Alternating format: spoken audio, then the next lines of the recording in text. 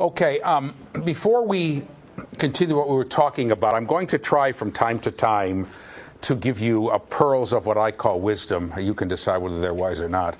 And also, some certain things about teaching. And I want to start with something that's pretty close to my heart. Some of you, I don't know if you can tell on the tape, but from time to time I wear hearing aids when I give the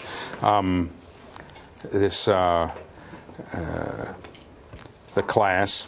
And I do have a hearing problem, and I want to tell you the key here is from time to time. If you have students who wear hearing aids are not glasses. I put on my glasses, I see 20/20, I have my Verilux lens, I have my bifocal, I can see great, okay? Hearing aids don't work that way. They're a pain in the neck to most people who wear them. Okay, most people have uneven hearing losses. And it's very difficult. And so for years, I knew about my hearing loss. For years, it's at higher levels. Particularly the higher the pitch, the better. So it's harder for me to hear voices, particularly women's voices, because they're higher than men's voices. And I told my wife when I came home with the first analysis, I said, "You see, I told you I wasn't ignoring you. The doctor says I can't hear you, right?" So, but it's difficult. And for years, the doctor told me there's nothing I can do for you because I could hear low voices well, like background noises, like trucks going by. That I can hear fine. Put in hearing aids, it was like, it just amplifies those horrible sounds. So now they have digital hearing aids, but they don't work too well, right? They're very difficult. For instance, if I have students giving a presentation, a PowerPoint machine is on, it's going, if I put my hearing aids on, even though there's supposed to be an adjustment to adjust for it, it's like a truck running through my head, right? It's just unbearable. Those of you in class will notice when you come to talk to me afterwards, I take out the hearing aids because I can't hear because of all the background noise of people, just talking. So, and there are different kinds of hearing losses, and you'll see kids, the audiologists will tell you, wear them all the time. Most of them don't have a hearing loss. They really can't personally understand what a pain in the neck they can be. So if you see kids popping hearing aids in and out and in different circumstances, and then when they pop them out, they can't hear you as well, you'll know there are reasons for it.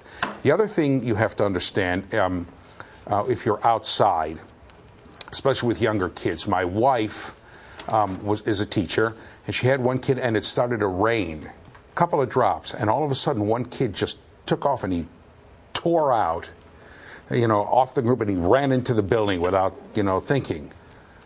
And so I said to her, "Does he wear hearing aids?" She said, "Yeah, how'd you know?"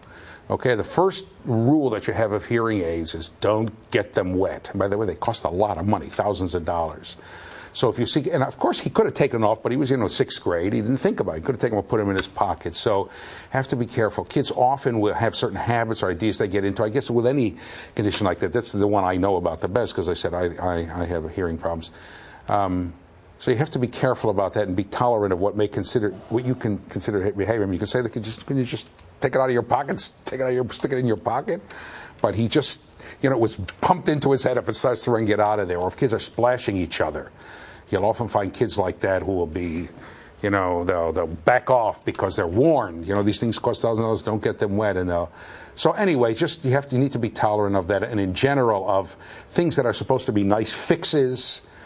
People in wheelchair, now they can move, they can get around. Well, maybe. So you have to be very careful about that. And by the way, I guess the same applies to certain kinds of vision. From time to time, I have students in here who say, I have a hearing problem.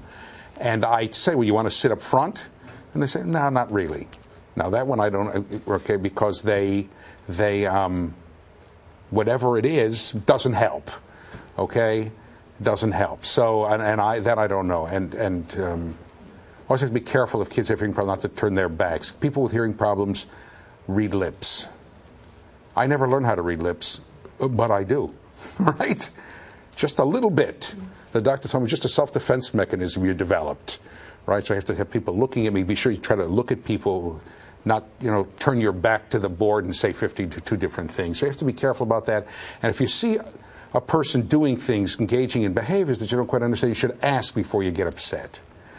Okay? That's true with seeing too. So most of us can have pretty good corrections with glasses, but not everybody. And if people engage in behaviors that seem strange to you, ask before you get upset because you don't know. And especially with young kids who may not have figured out a way to to sort of blend in and to compensate. They can't compensate as when we get to Piaget. They don't have the cognitive strategies to compensate as well as older people. Okay, that's my nugget of wisdom for today, and I hope you're realizing you're tolerant of it. And by the way, the other side of it is that I had this hearing loss for a long, long time. Right? As a matter of fact, the doctor I went to said it's probably genetic.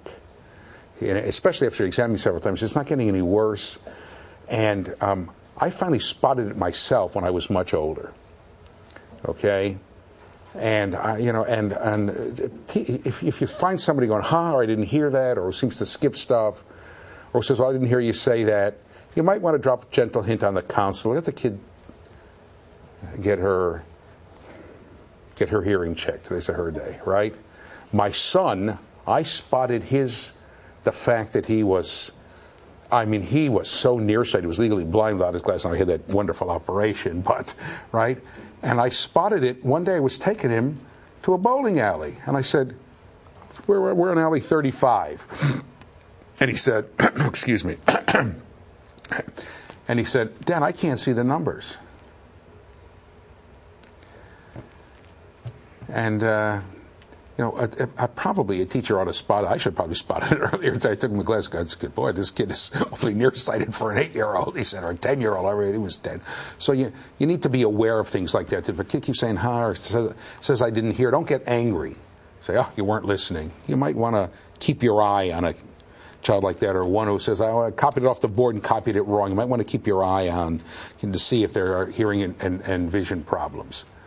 And some kids will respond, but the younger the child, the less likely the child is to know that he or she has a problem. All right? Okay, that's that pearl of wisdom, and you ought to be tolerant before you get upset, is what I'm saying, or look for a problem before you assume the kid's being a wise guy. Okay. What we were talking about is something that kind of seems unrelated to psychology, which is, although it is to teaching, about statistics and tests. And the last thing that we talked about was the idea of comparing people to one another, right? Norms, et cetera, and comparing and using a mean. If I'm going on a vacation and someone tells me, well, the average high temperature in Nome, Alaska is 4, it's a little high, right? And the average high temperature in San Diego is 76. Right? And I said, gee, I probably want to go to San Diego. But if someone tells me, well, there's a very wide deviation in Nome, right? It gets 50 below, but it can get to be 50, 60 above. In the summer, there's a big deviation, standard deviation of temperatures. Somebody said there's a huge standard deviation. I might say, well, let me look into the summers. By the way, I grew up in the north. Don't like the cold. Hate the snow. Grew up in the snow belt. Okay, snow, y'all. Who's from Houston? You know what snow is? That white stuff that falls out of the sky. You can watch it on television. Okay, so in any case, this gives us good information. Okay, and as I said, if I know I have a class with a large standard deviation in scores, I have a different problem from one with a small standard deviation in scores. But something else happened with standard deviations, okay? And that is, let's go to the PowerPoint for 1 second. And this is where we left off. See how close you can get it? I'm going to turn and see how it looks on a regular screen. This is what's called a normal distribution. And come back to me for a second. Okay, and scientists found out that many, many things distribute normally. I had my softball player and I hate softball person up here, right? And we said that even though, right, I would have the two of them throw a softball, thank you. If, one would throw like this, I have no interest in softball person. This is supposed to be a normal distribution. The other one would like this for the throws. So the mean is much lower for the person who's not the player from the one who is the softball player, the outfielder, right? But the throws would distribute normally, and that's generally true. Okay, come back to me, of many, many phenomena. So, and for reasons you don't know, sometimes you go and you listen to the radio. Like this morning, I was listening to the radio. There are accidents everywhere, right? And sometimes you come in and the reporter's just sitting there and doesn't know what to do. Well, nothing to report, no accident, right? But usually there's one here and one there. So if you were to look at the number of accidents in here, let's go back to this. If you were to look at the number of accidents in Houston, Texas, let's say over a 10-year period, you'd get this, okay? This is the year. This is the number of times you had the accidents. And this is the number of accidents. Let's say over a 30-year period, right? So this is the average number of accidents, right? And as you go to less and more, nobody knows why. It's just sort of, a lot of things distribute that way. Come back to me for a second. Okay, so I knew once I had a doctoral student who had been a chief of police in a small town in Central Texas well, actually it was here, it was in Wharton, not Central Texas, south of here. And he was getting a doctorate he had a master's in criminology, he was getting a doctorate to teach criminology, right, in higher education. He was one of my students, and they had a meeting of all the police chiefs, and one year, for some reason, the crime rate was down. It was down, right? They were going to splash it in the paper, etc. He said, did you do anything different? Well, not really. Did you enforce anything? Well, not really. He said, I wouldn't do it if I were you. He said, because next year it's going to go back up. This is just one of those freak years that's off the mean, right? He said, if you get one year where it's high, then you could publish an article and say, much higher than the average, we're going to work harder, and then next year it'll probably go back toward the mean, right? It's called regression toward the mean. There's a certain sense of the things. We'll talk about that a little later, okay? Not everything distributes normally. For instance, smoking doesn't distribute normally. Most people either smoke a ton or not at all. So if the average number of cigarettes, that if you ask every person over 15 and older in the United States, how many cigarettes do you smoke a day? And the average was 12. You're not going to find too many people smoking 12 cigarettes a day. You're going to find a whole lot of people not smoking at all. And most people who smoke 2 packs a day, 3 packs a day, right? People will tell you they smoke a pack a day. Usually that means they buy a pack a day and bum another pack a day off other people or something, right? Smoking is highly... So that doesn't distribute normally, okay? My guess is that alcohol consumption probably doesn't distribute normally either. There are probably clumps at the end of people who drink a lot and people who hardly drink at all. Is there anybody here who, for all practical purposes, doesn't drink? You never, if I ask you in a given week, you wouldn't drink at all? Yeah, you see we've got well over half the class here, so there would probably be clumps. And of course we have people with alcohol problems in. And my guess is, again, there probably aren't too many people who consistently drink 3 drinks a day, right?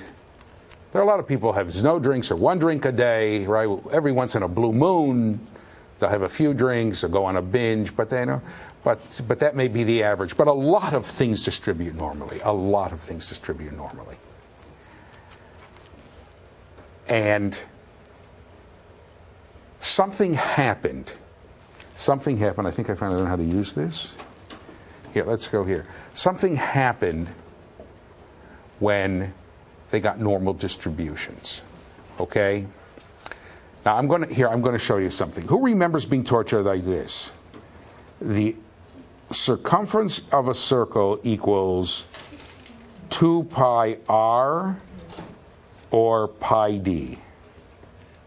Remember that?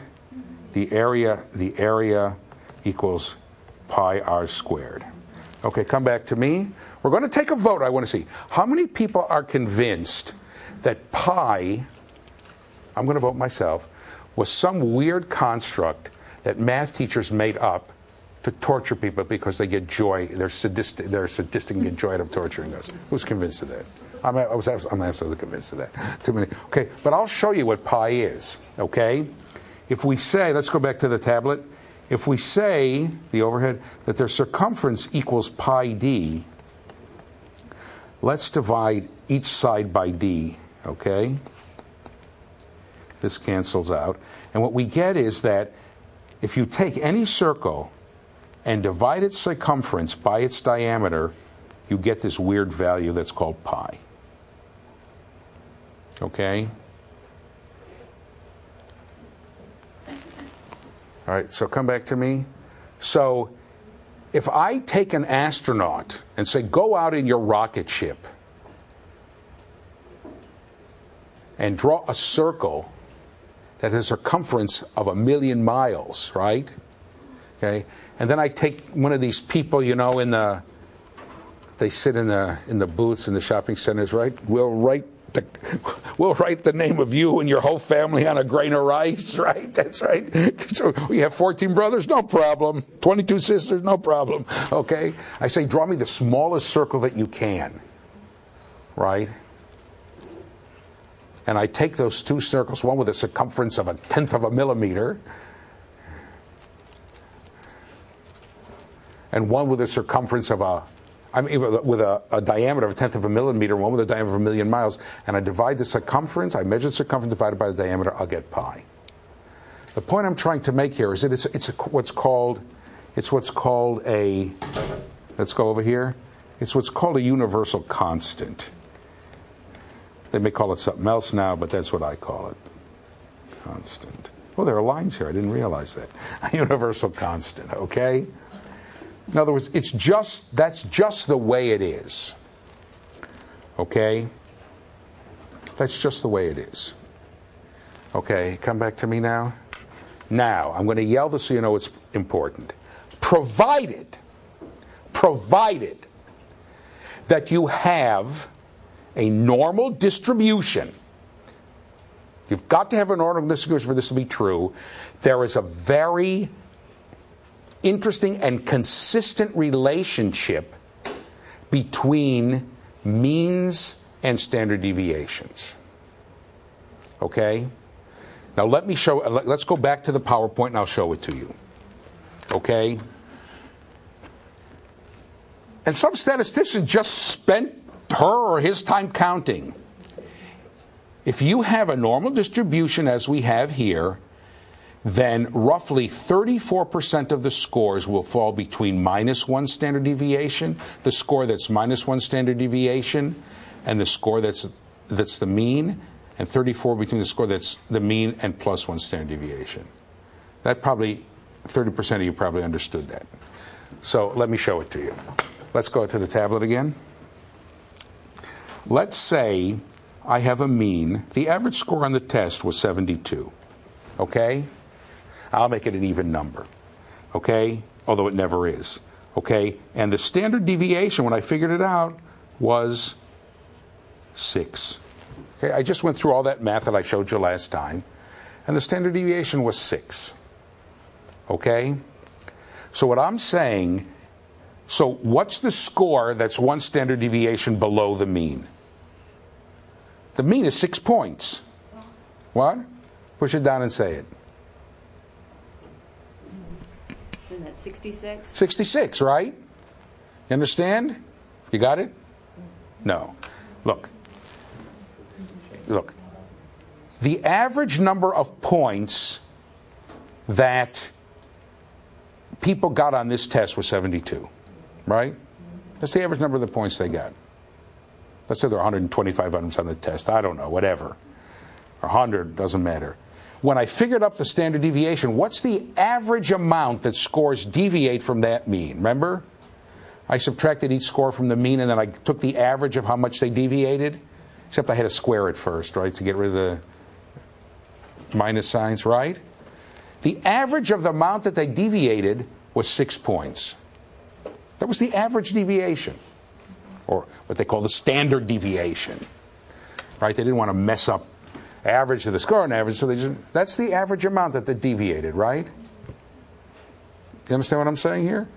I added up, so this one was 12 points off, this one was 5 points off, this one was 50 points off, 15 points off, this one was 2 points off, right? This person got a 70, this person got an 80, so the 70 was 2 points off, the 80 was 8 points off, right? When I took the average of that, okay, after I squared them, I squared them, I took the average, and I took the square root again. The average came out 6. So the score that's the one standard deviation below the mean, that's one standard deviation below the mean, is one that's 6 points below. It's 6 points, it's the one average deviation below the mean, right? 72 minus 6 is, help me out here.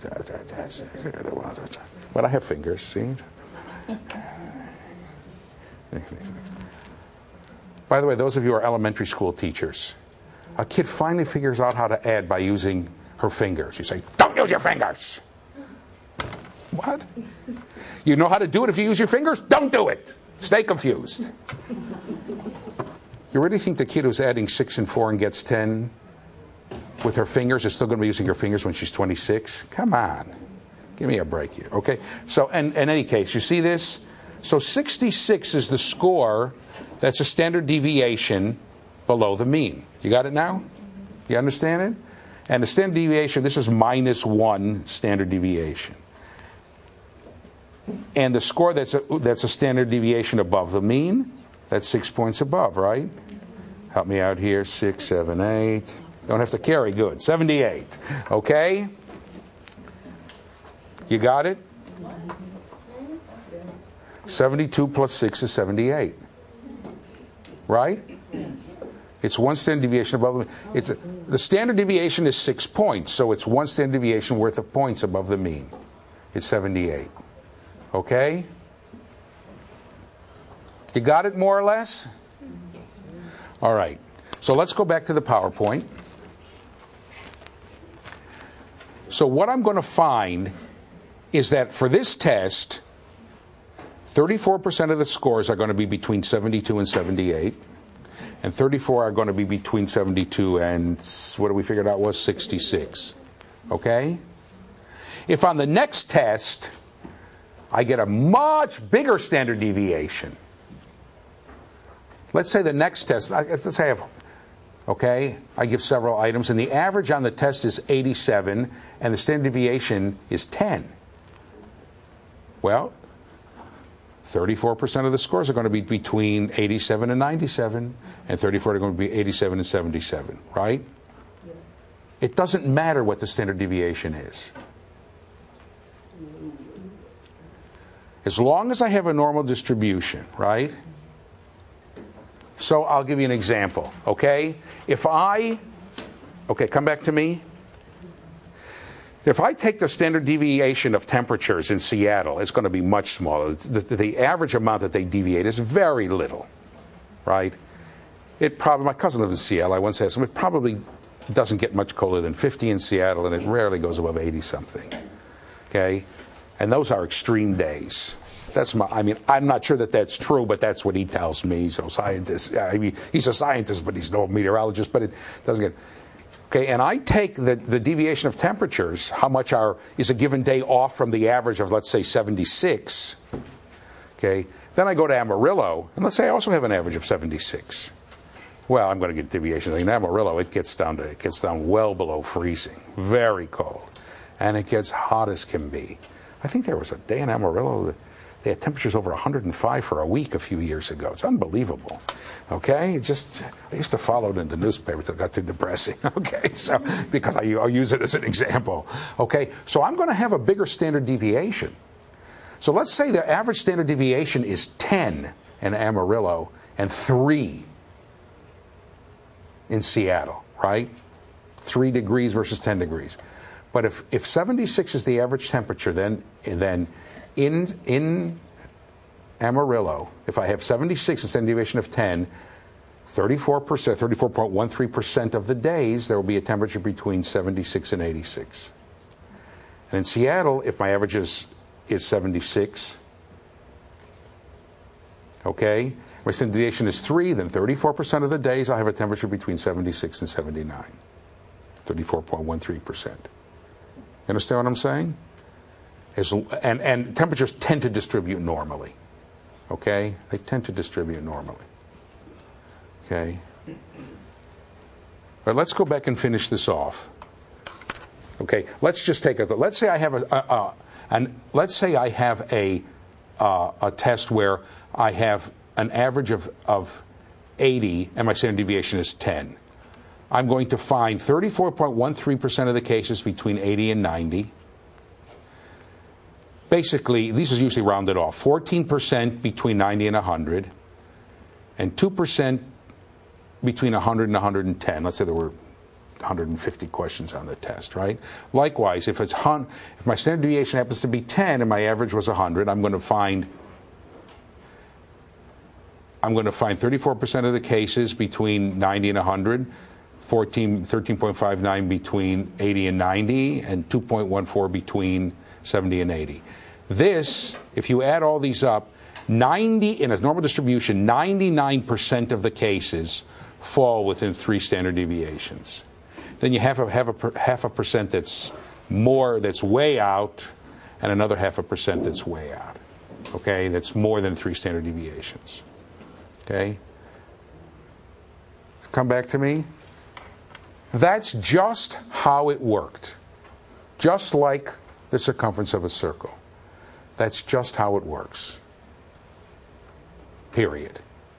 Okay? Just how it is.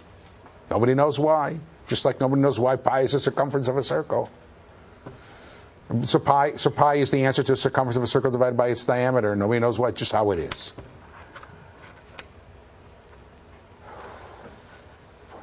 Well, this stayed an interesting little tidbit of information for not very long.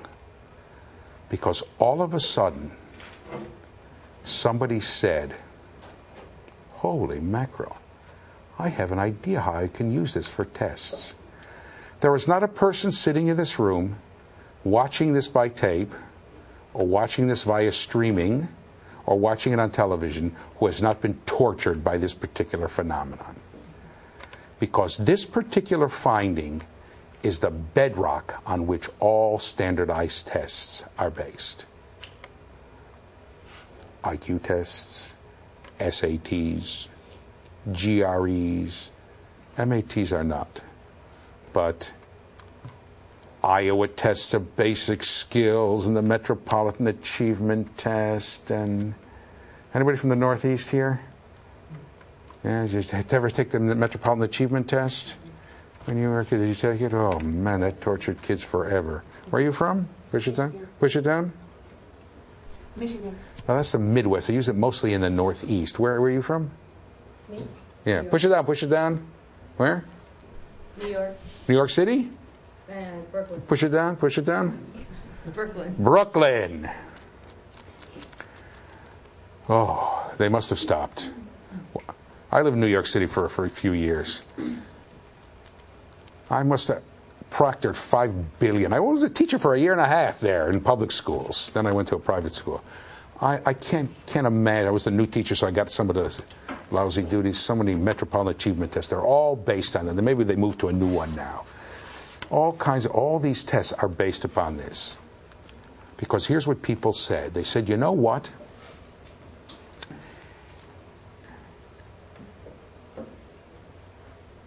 How many people have ever had a test where you had a percentile? Great, what percentile you were in? That's all based on this. They said, you know what? We can use this particular mechanism to measure how well you did, how many standard deviations above or below the mean you were compared to everybody else. You understand what I'm saying? And not only that, but let's say it's a history test. I used to be a history teacher when I was in history, okay? Let's say it's an American history test. So I'm going to give the same test. Now I don't have to make 52 different tests. I'm going to take the same test and give it, what's the first year you learn American history? 5th grade? No? The 8th grade they teach it, right? They still do it in 5th grade in elementary school 1 year? No, not anymore. Sometimes. Texas history. Where do they in Texas? Go ahead. Texas what? They do Texas history in elementary schools. Yeah. Let's say I have a school. I'm going to give it to 8th graders. Then I'm going to give it to 11th graders. They also have history, right? Then I'm going to give it to college students who have already taken their introductory history class, American history class. Then I'm going to give it to college students who are who have American history majors. Then I'll give it to people who have graduated with a degree in American history within the last 5 years. Then I'll give it to people who have a master's degree in American history. Then I'll give it to people who have a doctorate in American history, all within the last 5 years. I mean, I have a bachelor's in history. I don't remember anything, right? A long time ago. And as long as the scores for each group distribute normally, I can use the same test, right? You understand? So I can say, well, I gave it to the 5th graders. I had 200 questions, right? The average number right was 22. And a standard deviation of 3.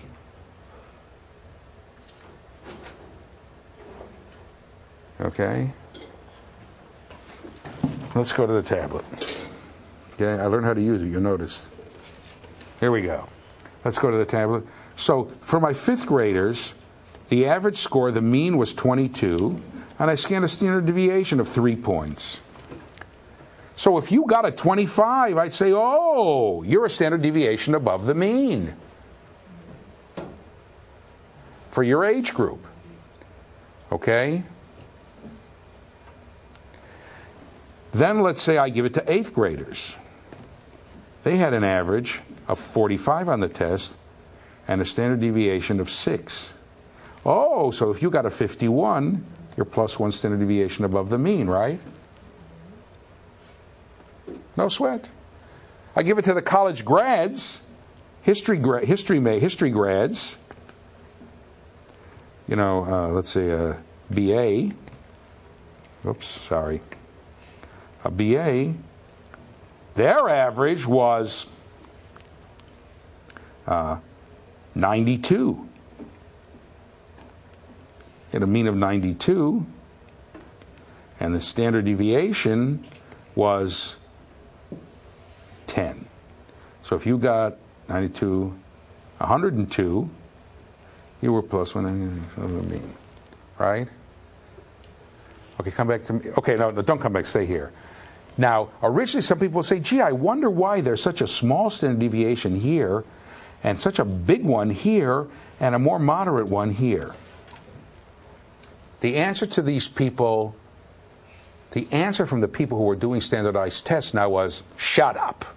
We don't care about that anymore. What we have is a beautiful system to use the same test. Now, it has to distribute normally across all these age groups. And believe me, it takes a lot of work to do that. And then I can use this test to measure how many standard deviations above and below the mean you are. So let's say a 5th grader, here, we'll divide this by the grades, okay? Let's say a 5th grader got a 22. What score would that 5th grader have? Yeah. Got exactly the average. How many standard deviations above or below the mean is the student? 0. 0. Your score would be 0. Okay? See what I'm saying? Do you see why it's 0? You're not above the mean, you're not below the mean. You're right on the mean. You're no points above the mean, you're no points below the mean. You're 0 points above or below the mean. Okay? Let's go to this one because I can make the point better. Let's say a college history major got a 92. Okay? What would his score be? 0. College history grad. Let's say one of them got an 82. Standard deviation's 10, right? What would his score be? -1. Let's say somebody, though, got a 90. What would that person's score be? I don't know. -0.2, something like that. Right? You can stick in decimals, right? Who's taking statistics? Anybody? What's this called? What kind of score is this? A score that measures straight out how many standard deviations above below the mean you are. Z-score? A Z-score. This is a Z-score. And statisticians still use them. Okay? This principle is the principle behind the SAT, behind the GRE, behind the IQ test, behind standardized achievement tests. Every standardized achievement test that's given in the schools. Did I say that before? I'm going to say it again. Believe me before we're done. This principle of using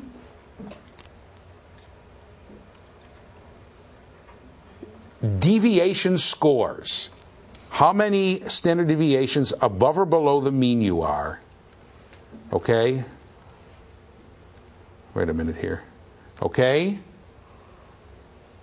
This principle of using deviation scores, okay? Let's go back to the let's go back to the PowerPoint. Okay? Deviation scores. Here are standard deviations. These are called deviation scores. Standardized scores based on standard deviations are sometimes called deviation scores. Okay? Come back to me. This principle is behind all the tests. If you put out an achievement test that didn't use this principle, okay, you would sell it to 0 school districts. Because you can't have it interact with the IQ test. And this principle of measuring deviation, using scores to measure deviation, is what replaced the old IQ formula, mental age divided by chronological age, whatever it was. Chronological age divided by mental age. Is that what it was? Who remembers? Okay? Mental age divided by chronological age. Okay? Times 100. Okay, that replaced it. Okay? And that's how IQ tests work. Everyone is given the same questions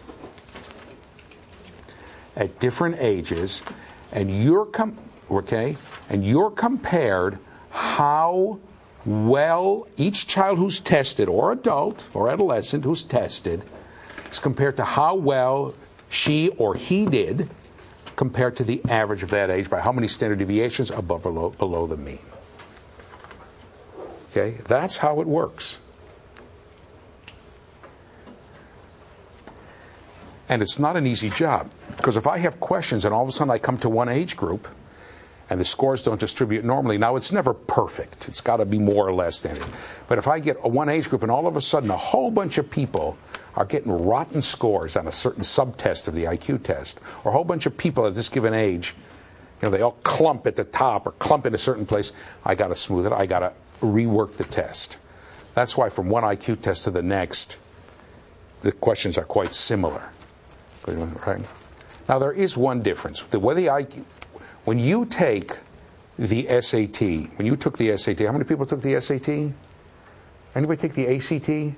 I don't know as much about that one, but I believe the words are the same way. Your score goes in and is part of the average, your score goes in and is part of averaging what people did on this. The IQ, it doesn't work that way. The IQ, they take a certain number of kids of a given age, okay? They give them the answers, they give them the questions, they see what the average number right and what the standard deviation is for that age, okay? And everybody is compared to that group of kids until the next test comes out. Understand what I'm saying? So when you're giving IQ tests to kids, their answers don't influence IQ tests, right? Don't influence anything. You're all being compared to the original group of students. When you took the SAT, your score, and I believe the ACT works the same way, I'm not sure, influences what goes on. That makes it a little tougher then, because if in 1 year a whole bunch of people take it and do rotten, or if 1 year a whole bunch of people take it and do very, very well, and that's going to happen, right? Just again by the dumb luck of the odds, right? I don't know. So they have an adjustment. They have sort of like a rolling average, and not letting a specific, or there'll be some years where not too many people are taking it, right? And that sort of, and even so, even if they did well, they won't have as much influence as the year before because so many more people took it. So they have a way to adjust. I think they call it a delta adjustment, but it's basically the same principle. Now, this sounds lovely, but it has a problem. The problem is, from my perspective, is that the tail wags the dog. Okay, if you go to people who make any of these standardized tests and say, why did you ask this question instead of another question? If there's a test that asks you, who invented the sewing machine?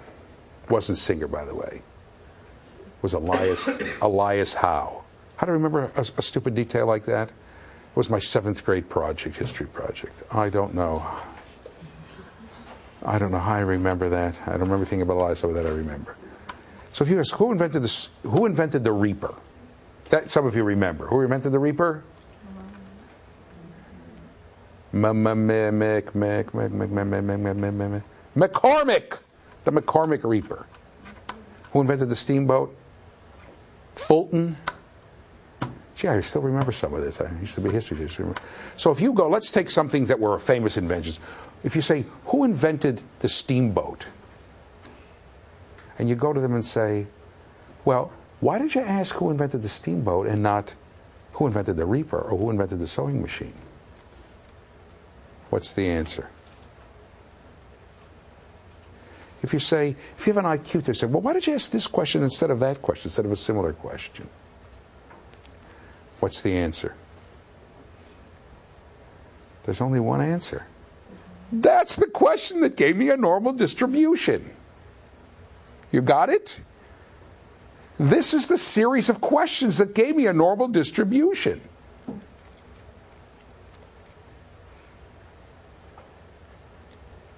Not, oh, because this is my theory of intelligence and this question gets into it.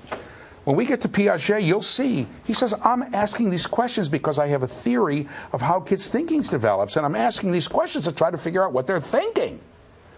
Not these people. Okay.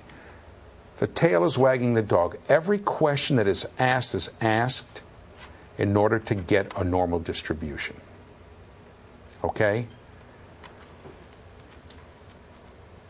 You'll notice that when you took the SAT, and I believe the ACT too, by the way, ACT definitely uses standardized scores. I just don't know how your score figures in, an individual score figures in. Did you ever notice that some are timed? Some you get 35 minutes, some you get 25 minutes, some you get 40 minutes. How do they figure out those times? How do they figure out? Why 35 on this one and 40 on that one? Because that's the way you get the normal distribution. Here, let me show you, okay? I have a test, okay? Come on. Okay, I have a test. And you get 40 minutes to do this subtest on the SAT, okay?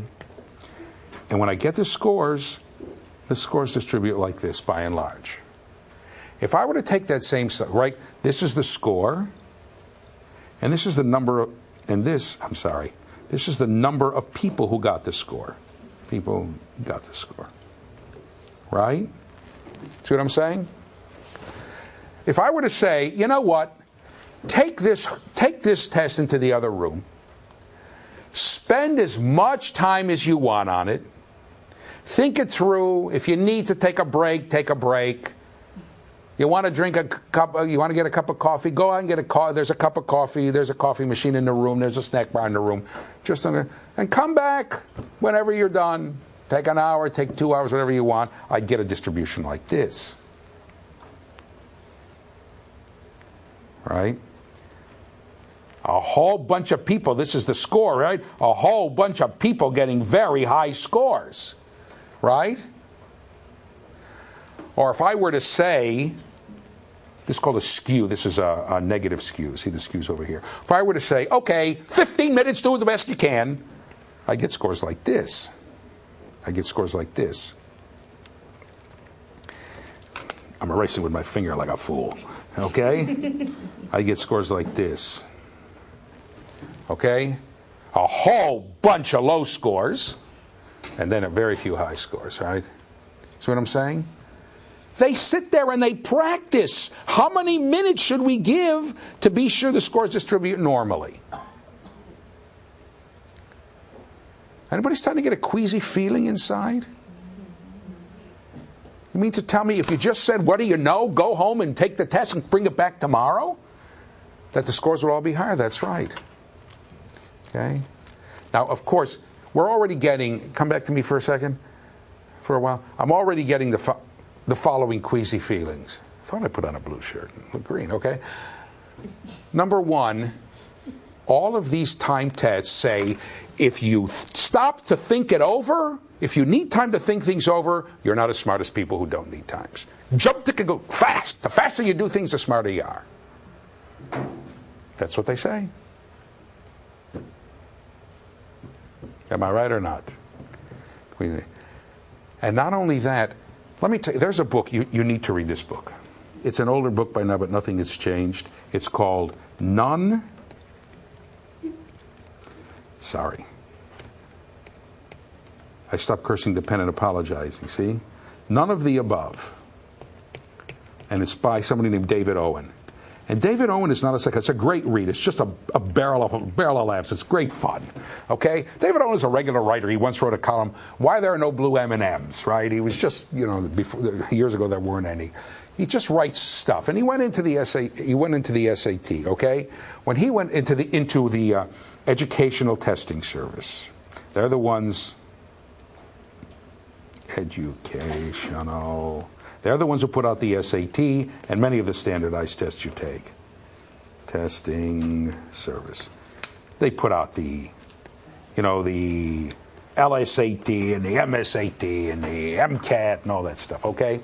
He went to them, okay, come back to me, and he said, and he went to look how they work.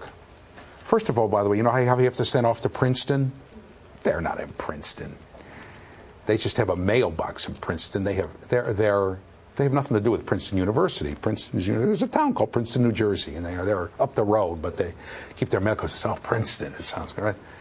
For instance, at that time, what he wrote was that a clerical staff in the office prepared questions, sample questions, and they throw them on the test. Whenever you take an SAT, there are sample questions that don't count. Okay? If the test that you, at that time, if the test that you suggested, this is about 20 years ago, if the question that you suggested fit the normal distribution, you got a $50 bonus. If it didn't, nothing lost. For a long time, there was a section on the SAT, and that section was just phony questions, right? Or subsections. Well, the Princeton Review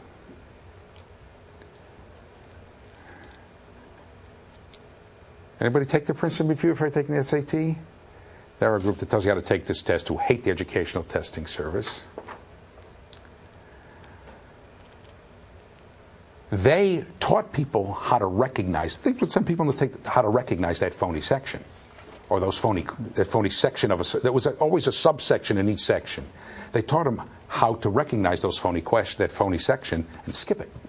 Well, and all of a sudden, you had too much time and the things began to skew negatively. You got a whole bunch of people getting right answers, so now they pepper them around here and there, so you really can't, it takes too much time to look for them.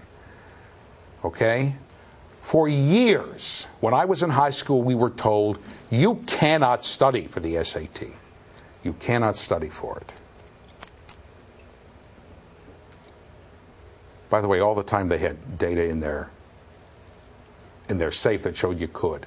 Now everybody studies for it. Right? Anybody take the Kaplan review for the SAT? What's the matter with you people? For instance, did anybody go to an SAT tutoring service of any kind? You get an SAT tutor? I bought the Kaplan book. You bought the Kaplan? How many people bought books to practice books? Yeah, a lot of people. Okay? My son, one of my sons, for instance, he would freak out on tests. Right? Freak out on standardized tests.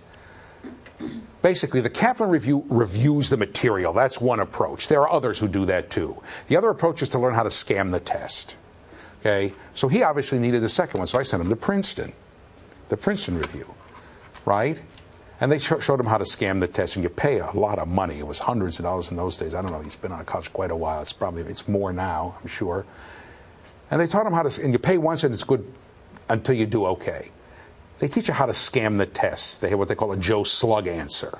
That's the answer that you jump to, but that's not right. Only Joe Slug jumps to that answer. And they give you all kinds of hints for taking the test. Well, he did much better on the test than before, but he panicked.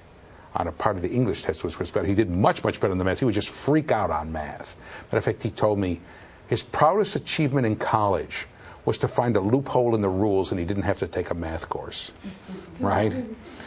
Yeah, I think he took a logic course or something else instead. He found a loophole in the rules. That's his proudest achievement. But he freaked out. So he came back, he talked it over with them. They explained to him what he had done wrong. They explained to him where he had deviated from their strategy. Next time he got over 100 points more on that subtest from just practicing on tests. That's something called test sophistication or test wiseness. How good are you at taking tests? Who's from Brooklyn? Did you go to high school in Brooklyn? Long Island. Push it down, push it down. Long Island. Oh, that's Long Island, right? Most people say Long Island, but they say Long Island. Remember the Regents exams? Yes. Tell us what Regents exams are. The Regency exams, I think it was the last year that they had them was when I graduated high school. Was, Oh, they don't have them anymore? I don't think so. I think it was the last state that actually had them too. Yeah. It's like standardized test scores, but It's a statewide statewide, final exam for each course. And you have to study for it the entire year, and that's what Right. the In curriculum other is words, based on. every kid who's in biology, every adolescent who's in biology is taking the same thing. When I was in high school, we studied for those tests and studied for those tests and studied for those tests and studied for those tests. Well, the National Merit used to have its own test. In Kansas, I remember, you had to be in the 96th percentile to become a National Merit finalist. In New York State, you had to be in the 99th and a half. You had to being in the 99th percentile didn't help, right? Why? Because people are smarter in New York? No, because we were so test sophisticated. That's what the Princeton Review teaches you how to do. And by the way, in case you haven't noticed, this is a good way to increase the gap between rich and poor, right? There are a lot of families with who have students who are decent students that can't afford $600, $700, $800 for tutoring services. And their kids don't do as well as the one who can, or a private tutor. Or it's even a stretch to buy 2 or 3 books from the bookstore. You know, one of those books costs $30 a piece, $40 a piece. How much are they, the tutoring books? Yeah, probably. Yeah, I mean, so if you've got to buy a tutoring book and it's $65 for the SAT, for some people that's a real stretch. And then some people go, gee, I wonder why the gap between poor kids and rich kids is growing bigger on the SAT. Gee, I wonder why. Okay? So, but more important than that, theory gives way to statistics. That's what I call the S word, statistics. Whenever you ask a question about a standardized test, including the IQ test, including standardized achievement tests, why this? Why that? Why this? The answer is always the S word. Not that S word. Statistics. Because this is what gives me the normal distribution. This is how I can figure out what's going on. Okay? Just one more thing here. Okay, let's go. The z-score, a z-score tells you how many standard deviations below the mean you are. So here's the mean. Right, so if you were a little bit above, I don't know, you're 0.5 plus 0.5, minus 0.2, minus 1, minus 2, right? Etc. Okay, now most normal human beings, what is it about this particular score that you hate? I'm a normal human being, I hate it. What's in there that makes you want to throw up? A decimal. Push it down and say it? A decimal. A decimal. No, thank you. And what else? Go ahead. Go ahead, say it. It's so close to being perfect. Well, no, you could actually do it out if you wanted to 0.232, but it's a negative sign too. Most people didn't want to bother with that. So finally they said, you know what? If you got the mean, we'll give you a 50. It's arbitrarily. So if you got the mean for your age group or your test, we'll give you a 50. And then for every standard deviation, we'll give you a 10. So if you were standard deviation above the mean, we'll give you a 60. So if you were a tenth of a standard deviation above the mean, we'll give you a 51, right? Let's say the mean was, in your particular group, the mean was 90 and the standard deviation was 10. So if you got a 91, we'll give you a plus 0.1. Okay? Instead of giving you a plus 0.1, we'll give you a 51. This is called a t-score. SAT scores are more or less based on this. Okay? When the you understand what I'm saying? I'm measuring for your age how many standard deviations above and below the mean you are. Okay, come back to me now. When the SAT people went to do this, they were switching from the chronological age over mental age. They said, well, what are we going to do for our score? So let's say we have a 7-year-old. Tell me your name, 7-year-old. Right. Alexis. Alexis. Tell me your last name. I have two, but White-Trailer. Okay, let's say you're a kid. So it was White when you were a kid, right? What was your last name? This is our 9-year-old. Rychek. Rychek. And this is our 12-year-old. Last name? Kelly. Kelly. So I have told all of their parents your kid's IQ is 100. Now I'm going to come up and say, you know what? I bring in, I say, you know what, Mrs. White? I'm just going to pretend your mother's last name is the same as your last name. I know that. You know your child's IQ was 100? You know what, Mrs. Rychek? You know, Mrs. Kelly, your kid's IQ was 100. Well, we've changed our scoring system now. We're going to the Z-score, and your kid's IQ is 0.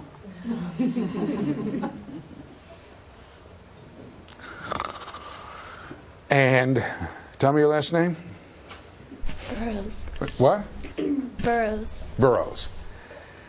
Before she had an IQ of 97. And you say, you know, it's almost there.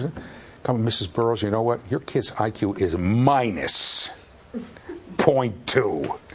Can you imagine what that did? First of all, it's not an IQ anymore. It's not a quotient. There's no quotient anymore. We're just measuring deviations. But they didn't want to upset the good thing they had going. So they made the obvious choice. They said, you know what? Since the average IQ before was 100, right, I can still tell Mrs. White, Mrs. Rychek, and Mrs. Kelly, why do I remember last name was better than first name? Because they're less common, right? Your kid's IQ is still 100.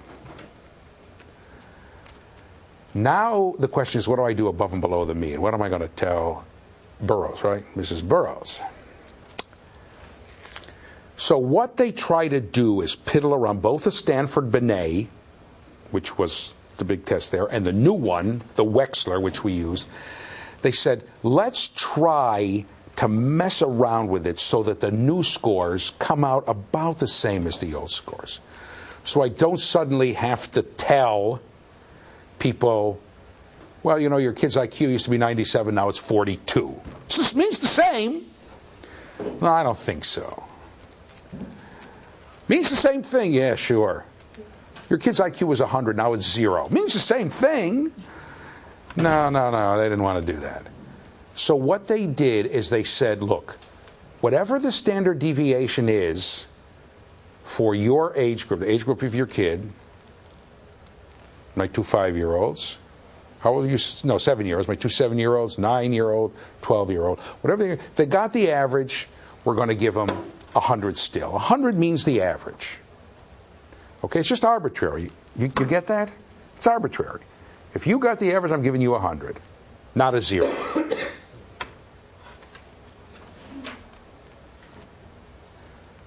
How many people's eyes are starting to fog over? I'll close my eyes and say, oh my God, this mathematical baloney is driving me crazy. I'm closing my eyes. Raise your hands. Okay, put them down. With their hands up? Yes. That's the point. This is the simple stuff. When somebody comes into an ARD meeting, you know what ARD meetings are? Those are the meetings where it's decided whether you're going to be in special ed or not. We'll get to that in a second. And they say, well, your child had a test that was 0.27 standard deviations below the mean and had an auditory processing problem, and we have to do a retest, and we did a reliability and validity study. And there you go. Whatever you say. Whatever you say. It's called blinding with science. Okay? It's called blinding with science. The Greeks, remember I told you about this This is one of the logical fallacies. A logical fallacy is something that doesn't make sense, or it's a way to get people to accept your argument even though your logic stinks. The Greeks identified almost every logical fallacy that we have today, ways to, like, if A equals B, then B equals A. If you're a communist, you wear a red shirt, so if you wear a red shirt, you must be a communist. People do that all the time, right? Somebody just did it to me the other day. I'll tell you in a second. This is a new one. Throw out a bunch of scientific jargon, and everybody says, wow, you must be right. Okay, come back to me. I'll tell you what happened to me. Over the last few years, I'm not sure where I should give away my politics here. I don't have much use for the UN. Don't like it.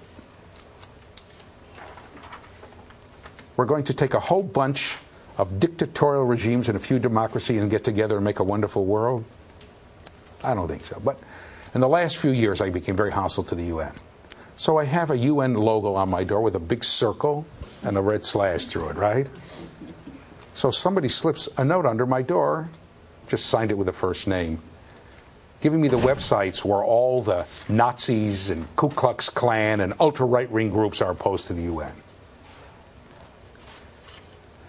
So right-wing bigots are opposed to the UN. So if you're opposed to the UN, you must be a right-wing bigot. You must be a right-wing bigot. Okay? That the ancient Greeks knew, but blinding with science, they didn't. Anybody shocked to find a professor at a university who's opposed to the UN? You're going to find out that I'm not very politically correct. Okay? In any case, so let me just finish this argument so you can understand it. So what they did was that Wechsler, the Stanford Bernays said 16 points. The Wechsler said 15 points. Probably because they're business competitors, but that's how it works. So in other words, let me take three different people. You can give me your first names now. Go ahead.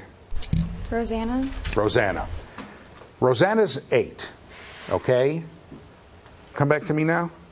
And the average number right for 8-year-olds was 27. The standard deviation, let's make it 30. And the standard deviation was 5. And Rosanna got a 35. I'm making easy numbers. It would be bigger than that, right? She's 1 standard deviation above the mean. I said, okay, 115. Tell me your name. Adam. Adam is 12. Okay? Come back to me. The average number right for 12-year-olds was 103, and the standard deviation was 6. He got 109, 1 standard deviation above the mean, 115. Okay, tell me your name. Katie. Katie. Were you named after the city, or was the city named after you? After her, she said. Okay. Katie is for 15. The average number right for 15-year-olds was 130 with a standard deviation of 15. She got 145 points. That's the number of points, right? So 1 standard deviation above the mean. Her IQ is 115. Okay? That's all I'm saying. And why? How come there's such a small standard deviation for littler kids and such a big one for the 8-year-olds and such a big one for the 15-year-olds? The answer is, leave me alone. I don't care. I've got this magic instrument to measure. And I can go across age groups. And so what we see here, and so here's the jargon that you'll hear. A little over 68% of the kids are between -1 and plus standard 1 deviations of the mean. About 96% of the kids are between -2 and +2. If you add these up, you'll see it comes out to around 96, etc. That's what you're getting. You're getting a measure that's driven by this normal distribution. Intelligence is a normal distribution. Achievement has to be a test with a normal distribution. So this is the basis for calculating IQ scores. It's the basis for calculating percentiles. It's the base. Okay, a percentile score indicates how many people scored lower than that person on the test. We'll do it in a second.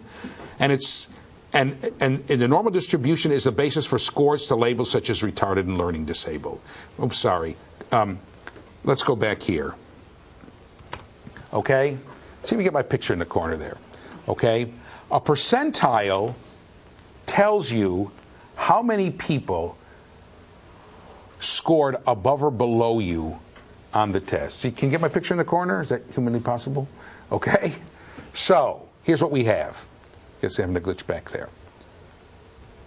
You'll notice, by the way, for those who've studied, in a normal distribution, the mean, the median, the mode are all the same number, right?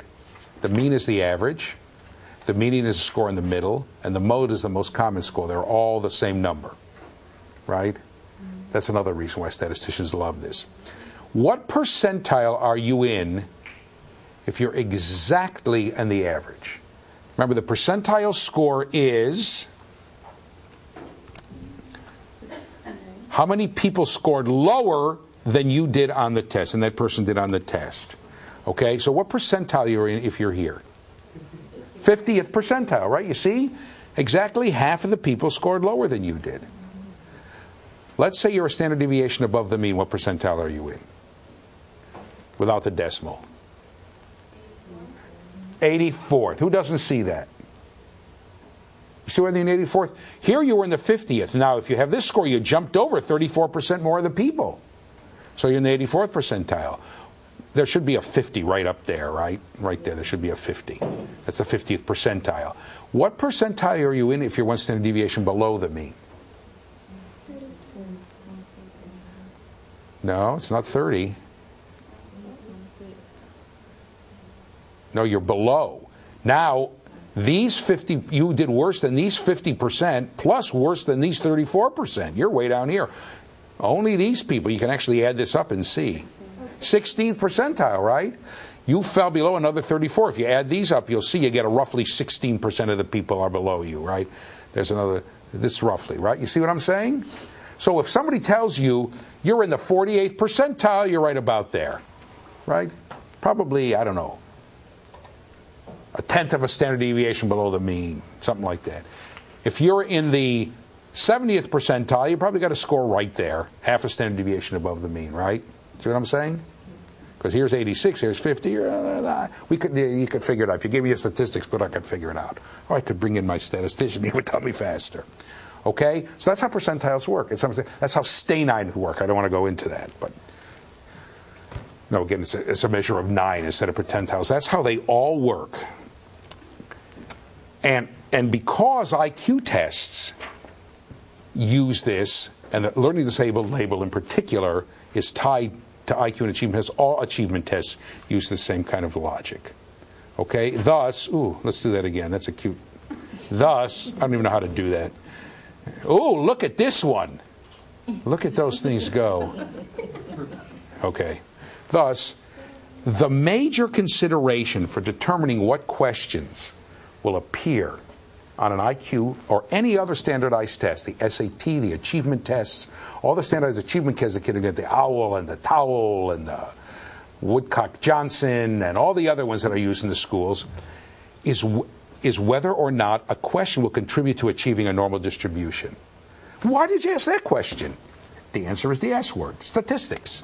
This gives me the normal distribution. Have a theory behind it? Next question, please. Okay. Retardation. Okay. So on an IQ test, retardation is not a measure of reasoning ability or problem solving. It may come in there, but that's not what they're interested in. Retardation is a statistical construct. It means having an IQ score that is more than 2 standard deviations below the mean. You get it? Here, I'll show you. Sorry. Anyone from here down is retarded. From where down? From here. 2 standard deviations below the mean. The bottom 2.5%, roughly. Right? Right? We have a standard deviation of 50. So if you're 1 standard deviation below the mean for your age group, your IQ is going to be 85, right? We're going to take off 15 points. If you're 2 standard deviations below, we're going to take for your age group, we're going to take off another 15 points. That's 70. Okay? Below 70, you're retarded. Before they gave the first test, it was decided that about roughly 2.5% are retarded. This doesn't come out to quite 2.5. It's 2.14, but you've got a little bit in here, right, that they don't have 0.5%. So it's roughly 2.5%. A little bit that are below 3. That was decided before anybody ever took the test.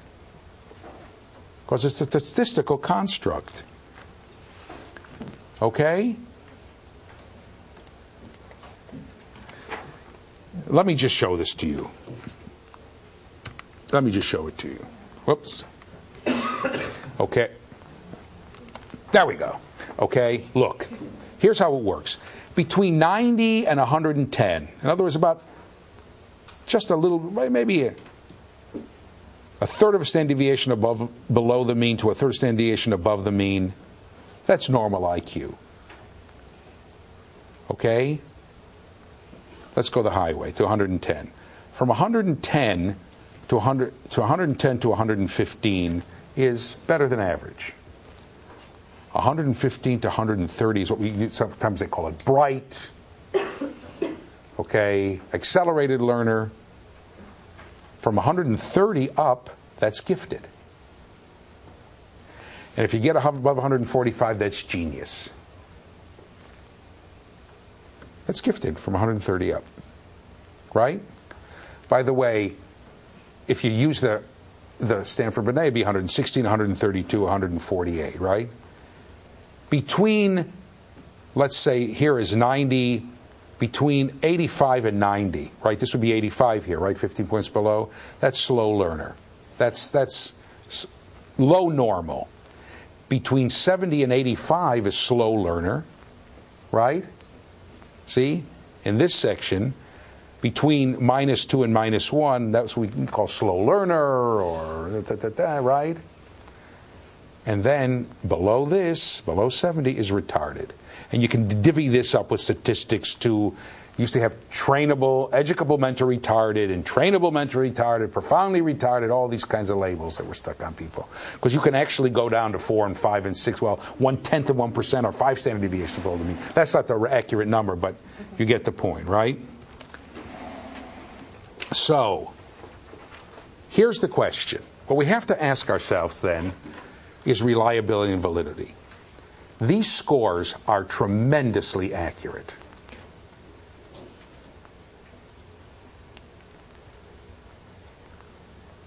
Okay, I'm going to do something here. Okay. Tell me your first name. Jennifer. Wait a second. Go ahead. Jennifer, okay. Come stand over here. Okay? Everybody take a look at Jennifer. Write down how tall she is. Write it down. Have a guesstimate. You know how tall you are, right? Don't say. Okay. Okay.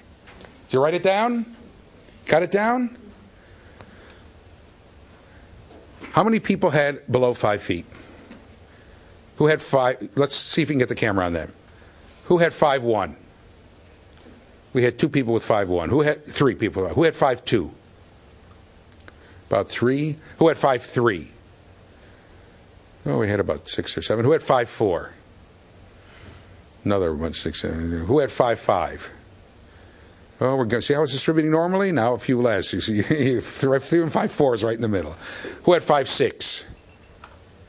Another 3. Anybody have higher than taller than 5'6"? Jennifer, how tall are you? 5'3". 5'3". Who got it right? So we got 1, 2, 3, 4, 5. About 8 people got it right. That's nobody said that she's 5 foot. Nobody said that she's even 5'8". That's not too bad. That's a rough guesstimate. Okay, not very reliable. More reliable than saying, "I know somebody named Jennifer. Guess how tall she is." Okay, at least we could take a look.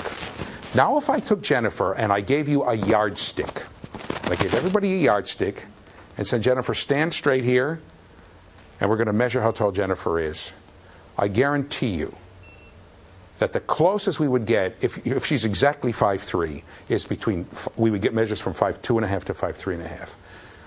If somebody said, "Are you ready to bet $10 that we get between 5'2" and 5'4", I'd take the bet. Particularly with a yardstick, because remember, she's told you have the yardstick and it comes up to here, and then I got to put my finger here and then go like this, right? I'd probably be a little more accurate with a tape measure because I could drop it from her head and go on, right? But I would still get a tape measure would be a yardstick's more reliable than the guesstimate you just did. A tape measure would probably be more reliable than the yardstick. And then, okay, I could take triangulating laser beams from 3 different places and get that she is 5.5 feet, 2.9783642 inches. And I would do that 3 times, that's what I get. That's the most reliable measure. So I have a very, very good reliable measure. And now, I'm going to say, I now have a good estimate of how good a basketball player she is. Because height is my measure of how good a basketball player you are. I'm tall and gentlemen, in case nobody noticed. I guarantee you, sight unseen, she's a better basketball player than I am. The coach once said to me, Lieberman, your passing is average, your dribbling's a little bit below average, and your shooting's a little bit below average. But when you put them together, you are the worst basketball player I have ever seen. My position was kick out. I used to pick a fight with the best player on the other team, and then the 2 of us would get kicked out. Okay? Didn't make any difference to my team. Okay? So I have a very reliable measure. The question is it valid? And we'll talk about that next session, about validity and reliability of tests.